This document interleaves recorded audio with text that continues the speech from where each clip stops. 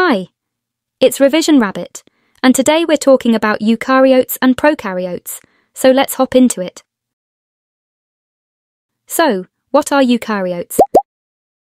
Eukaryotes include all animal and plant cells. They are more complex than prokaryotes, and they have a cell membrane, cytoplasm, and genetic material enclosed in a nucleus. The nucleus holds DNA, which is the blueprint of life.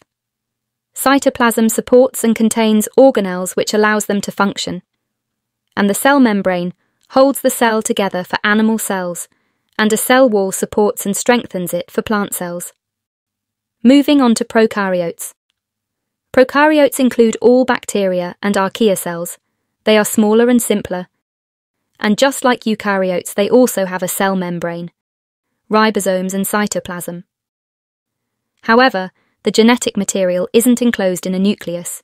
Instead, they have a singular circular strand of DNA, and it just floats around in the cell.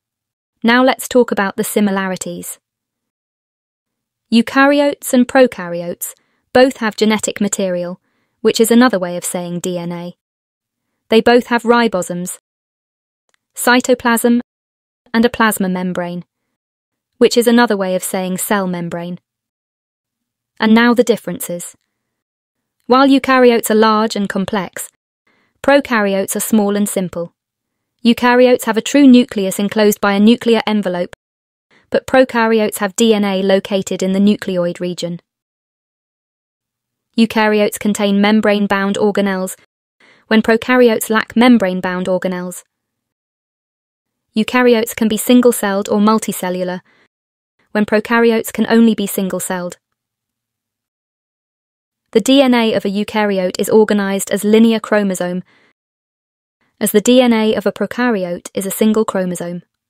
Alright, so I hope you now understand the differences between eukaryotes and prokaryotes. Make sure you subscribe so you don't miss out on any more revision videos. See you in the next one. Bye.